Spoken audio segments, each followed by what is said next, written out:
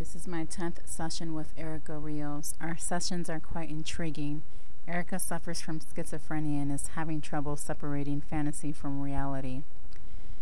She believes the demonic clown did the killings and has not deviated from that story. A fascinating yet disturbing child. This is our last session before presenting our case to the court.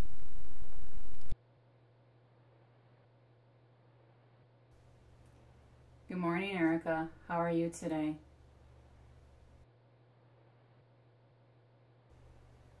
Erica, please answer me. What do you want me to say? You don't believe me. What is it that you want me to believe? I didn't kill those people. If you didn't, then who did? It claims to be my guardian angel, but it's not. Guardian angel? It's been with me my whole life, protecting me, but it's become stronger and more violent. Erica, there is no guardian angel. That's not true. This thing is in me and I can't stop it. Erica, you stand accused of killing over 50 people. It's highly improbable that you could be at the wrong place at the wrong time. Perhaps there was an accomplice. There was no accomplice. There isn't even any physical evidence linking me to those murders. How do you explain that? I don't have to explain that. You do.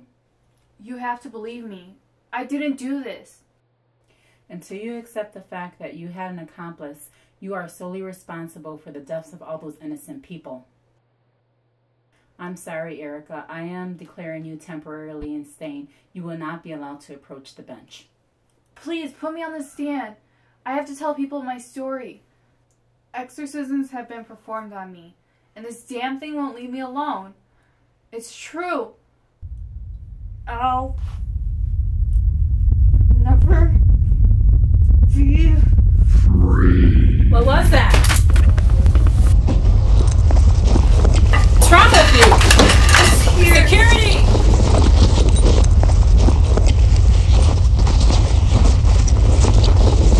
It's here.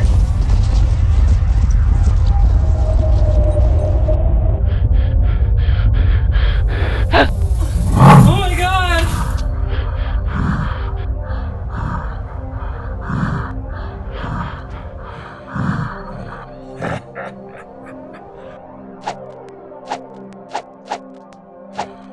What are you? What I am is complicated, beyond your puny comprehension. What do you want? You are an impediment. You are an obstacle in my vessel mission. An obstacle that must be eliminated. The curse must continue its course until completion! What curse? Well, let's see. Mine, of course.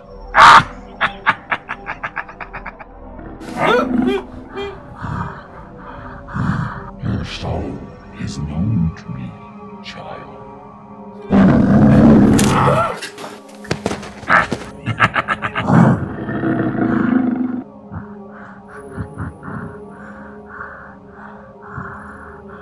My vessel.